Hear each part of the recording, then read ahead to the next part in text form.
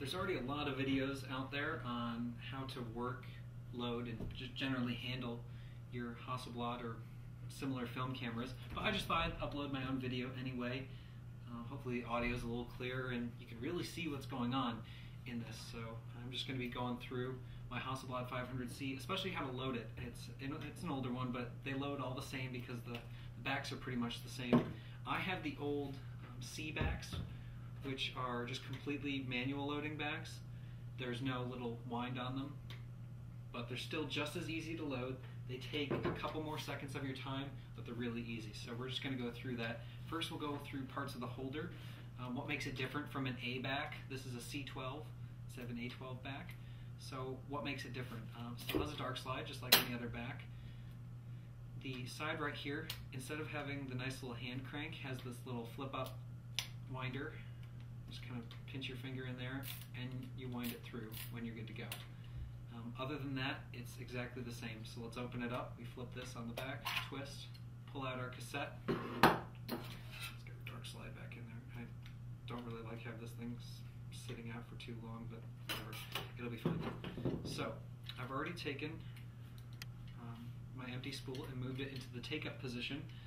This side is always your take-up side on the Hasselblad. These aren't really spring-loaded; they just kind of sit there. So we'll move that up. Get our film. Loading some T-Max 400 in there today.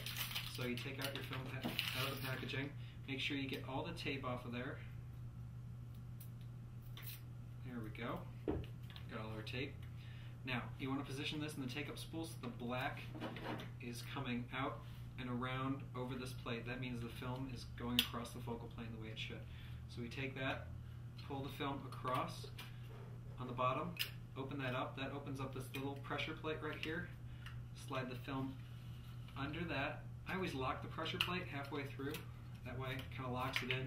It's not going anywhere. So into the take-up side, we're going to stick this little leader into the side, and I just kind of wind it in there to get a little bit of tension. We loosen it back up.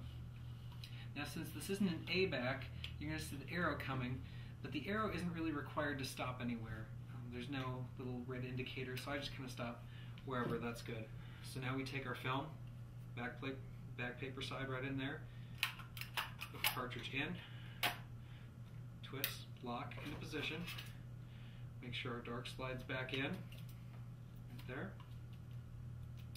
Okay, and I always like to get them ready right off the camera just to make sure that everything, sometimes things don't sync up with the backs. Right now it's white and this side is red, so that means it's not going to sync up. If white hits red, you're not going to have the same on-sync exposure. You'll lose a shot, 2 shots, or you might even mess up something in your shutter or your winder. You really don't want to do that. They're a little expensive to clean, so just do it right the first time and load it. So what also makes it different from the C back, or from the A back, is that you have the manual winder, but you have this little window here, and in subdued light, you're to open this up and look. And right now, I'm not sure if you can see anything in there, but there's a little bit of yellow, and that's just the paper backing. You pretty much watch the paper backing until you get to the number 1, which appears right after the word Kodak and a couple dots or arrows. Or each manufacturer is a little different, so you get this nice manual winding noise, and I'm just winding through and waiting for it to reach my magic number. I'm seeing some arrows. Okay, almost there. Kodak, and I don't know if you can see it. And there's the number 1. I have the number 1, so I close this, and then you roll it counterclockwise until you hear that little clank, and we're at the number 1, and we're white. So everything's good so far. And this is red, so that means that the shot has been taken, but the mirror hasn't been flipped back into position, so I'll crank that. Now we're white. The back is in. I can take my dark slide out and go ahead and take a shot. What's also kind of nice about the older backs is they have this little ASA guide.